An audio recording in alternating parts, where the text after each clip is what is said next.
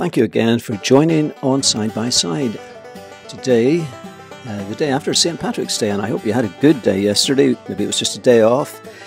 I think it's always a good day too for those who understand St. Patrick to think about his life and to reflect on how God called one man who changed one nation by his grace, and through that nation changed many nations and is still doing so today.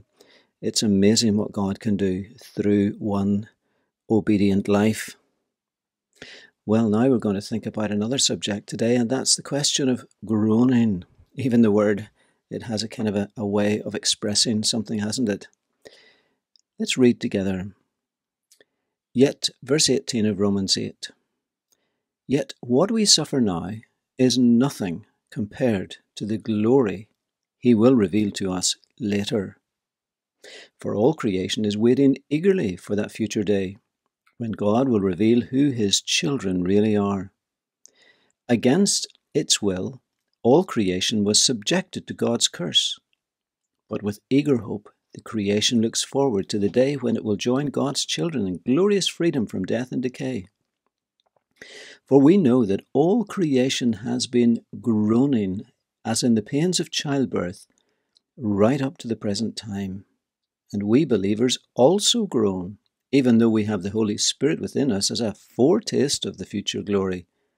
For we long for our bodies to be released from sin and suffering. We, too, wait with eager hope for the day when God will give us our full rights as his adopted children, including the new bodies he has promised us.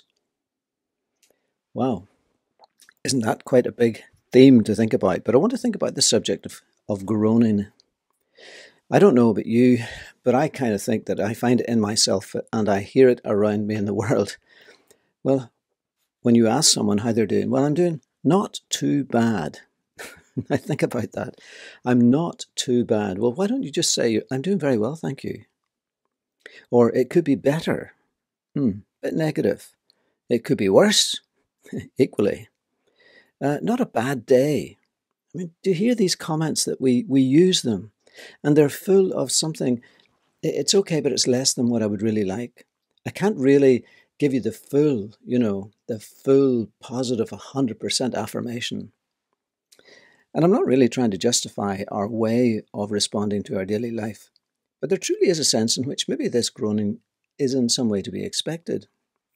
Now, I don't want you and I to go out there speaking like that, and I need to rebuke myself when I do it. But the picture is that here of the labour pains before childbirth, which, as an example, contains the great result and the hope of a new life, that inbuilt anticipation. And so the very creation has suffered as a result of the fall.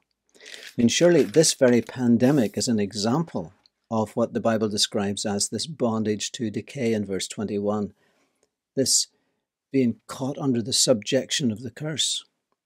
And every form of life experiences it, the struggle to survive, the violence of competition for dominance and so forth, even in the natural animal world.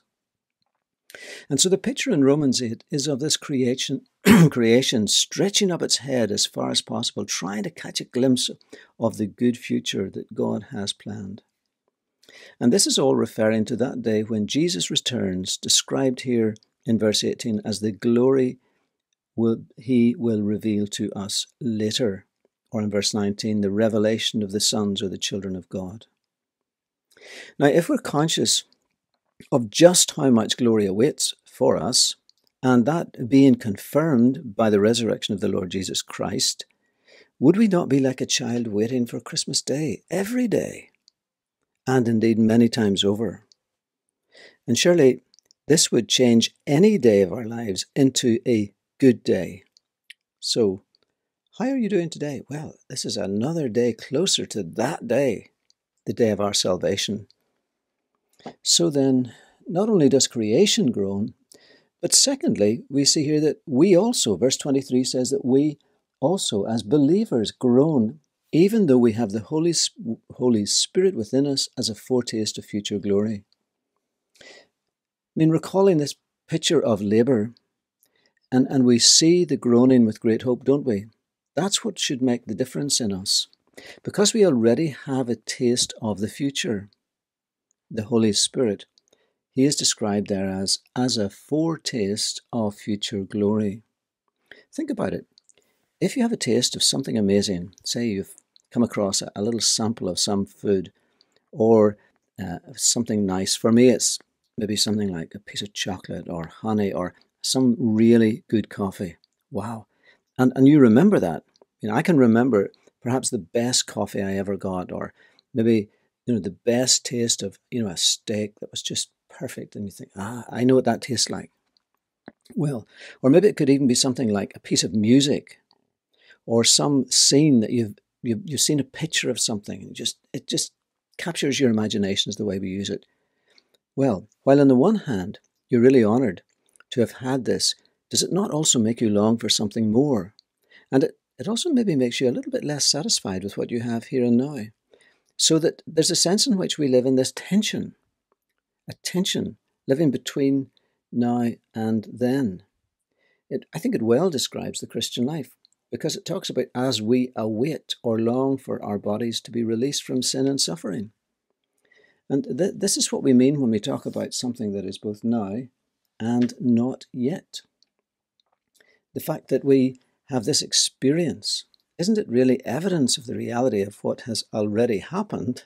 Yes, you could not have that experience unless you had already something of the grace and power of God in your life. You wouldn't feel that tension, because a person who's not a Christian has no sense of tension. They only want to hold on to this world for as long as they can.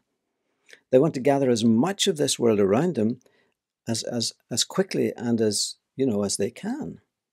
But that's not the way of the Christian. The Christian now understands, but I have tasted, I have sensed the something more that God has prepared for those that love him. And so this is for you and I a kind of a reassurance, isn't it? That you live with this tension and that you have been changed and that you have been given this new life. And so that although you already know your passage to this new future is already safe and it's in your possession, and there's no threat of anybody saying, well, it's been overbooked, so I'm sorry, there's no room for you, or there'll be a delay and you're going to have to wait for an extra whatever, no, or it'll be cancelled altogether. That's never going to happen, because we have this complete assurance, the death and the resurrection and the ascension of the Lord Jesus Christ confirm this to us. So what we might say is this is like a good tension that we live with. This is a good groaning. That's why the groaning of a mother who's waiting to give birth to her child is a good groaning. It's not a bad groaning. It may not be a pleasant groaning, and I have witnessed it myself, and I know it's not a pleasant groaning, but it leads to something that's so good. But then now there's a third groaning. Not only is the groaning of creation and the groaning of our own lives as Christians, but there's the groaning of the Holy Spirit. Yes, verse 28 says, the Spirit prays for us with groanings that cannot be expressed in words. What this really means is that as Christians still here without the perfection that we will one day have, that we're limited even in our expression, in expressing what we think, what we want to say to God. Sometimes it's because we don't know. Take, for example, the Apostle Paul's thorn in the flesh. I mean, he prayed 3 times that it would be removed, but that wasn't the right prayer to pray, because it was only later he realized, no, God said, my grace is going to be sufficient for you and my strength is made perfect in your weakness. So then he said, he was able then to pray differently, because he came to understand that his life was more purposeful for them while he had this limitation. And William Hendrickson, in his commentary in Romans, talks about a congregation who their pastor was very sick. And I mean, they were praying that he would be cured, but he wasn't cured, and he passed away. And at his funeral, another friend, a minister who was conducting the service, said, you prayed that the Lord would spare him, but maybe the Holy Spirit's unspoken prayer was, take him away, for the congregation is leaning altogether too heavenly upon him, not upon the Lord.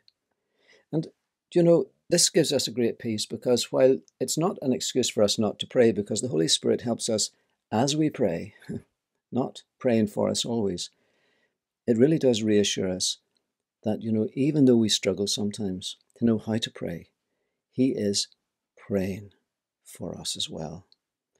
So it's okay to groan as a Christian, but let's not complain, for that's not groaning. But the Lord bless you today, and I hope you have a really good day. Well, you will, because it's another day closer to what God has prepared for us all. And the Lord bless you.